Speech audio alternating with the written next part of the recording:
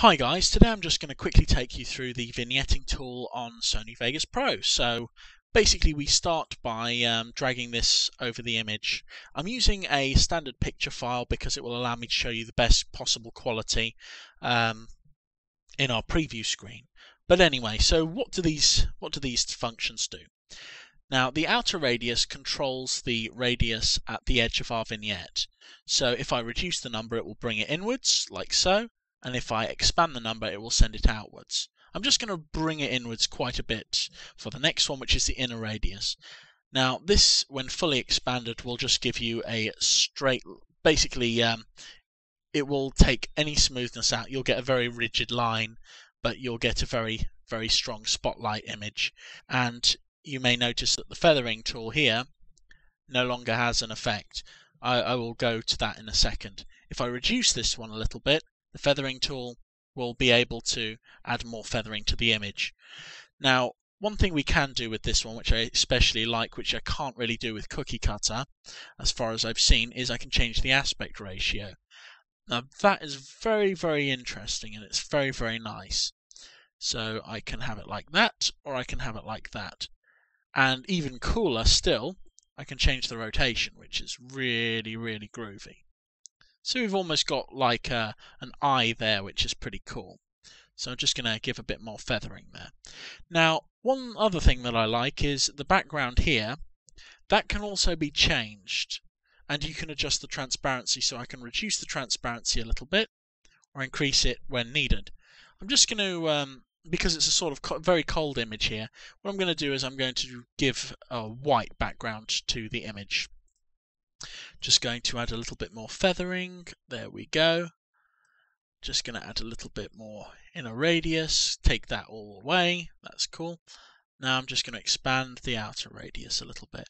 And instantly we've got an image which is a little more frosty. Just take that away for a second. Put it back. Take it away. There we go. I don't know really whether or not I particularly use it too much as a tool.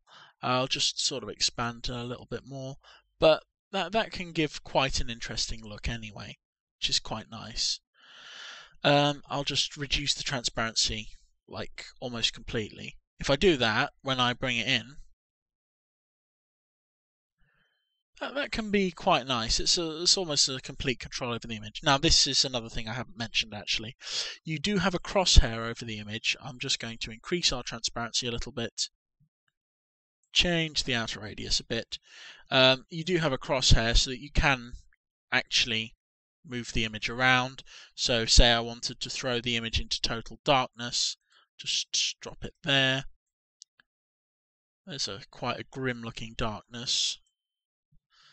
So if I wanted darkness and I wanted the sun to be shining through a little bit more, I could technically add this color over it using this. I could control the rotation, which is really handy, and that will go around the pixel.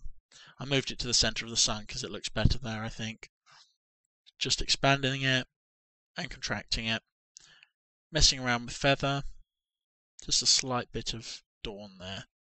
That's really quite nice. But it's a pretty cool tool. I'm not entirely sure what I'd particularly use it for. Actually, maybe I can make this evening sort of warm evening colour. I don't know. I'll have a quick try at that. Just take the aspect out. There we go. Move it in. And just slide it all around a little bit. I don't know. I don't think this one's going to work very well, but it's always worth a shot just to see what you can do with the equipment, should I say. Just reduce that a little bit.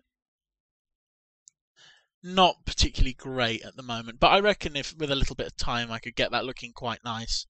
Anyway, it's a nice tool and it comes with some pretty good presets, such as the initial vignette, which is just standard lens. Then we've got your edges vignetting, which is rigid edges down the side, pretty cool.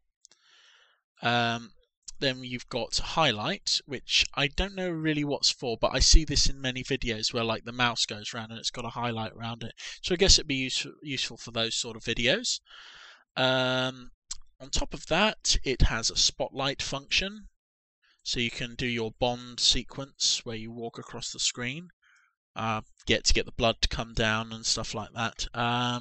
That's kind of handy and fun to throw in there. And all of these can be remotely controlled, although there doesn't seem to be an animate function, so I'm not entirely sure whether or not I would be able to animate that.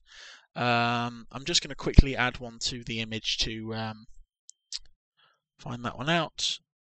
So if I drag this one across like that, try again, see if we've got an animate function. No, we don't. That's very peculiar. I guess we can't use that one in this way then.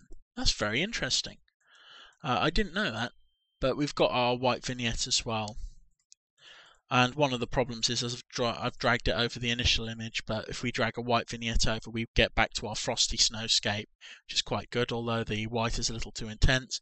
Make it a little bit more bluish and reduce that a little bit. There we go. And we're back to our frosty self.